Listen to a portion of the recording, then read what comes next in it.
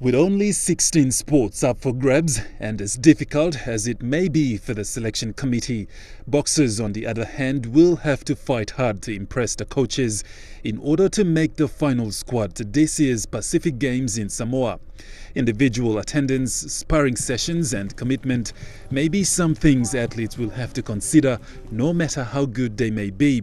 Of the 24 boxers in the train-on squad, there are 19 men and 5 women. Boxing PNG is looking to take a full team of 16 fighters, including 4 female fighters. Right now, it all comes down to training for each athlete in the team. Today, the train-on squad visited the High Performance Center for medical and physiotherapy sessions. Some familiar names in the train-on squad are Olympian Thaddeus Katua, 2015 Pacific Games silver medalist Rafaela Kaure, John Ume, Laizana Soma and Charlie Keama. PNG Boxing Federation is hoping to take its best fighters to this year's Pacific Games in Samoa in July. Godwin Aki, National MTV Sports.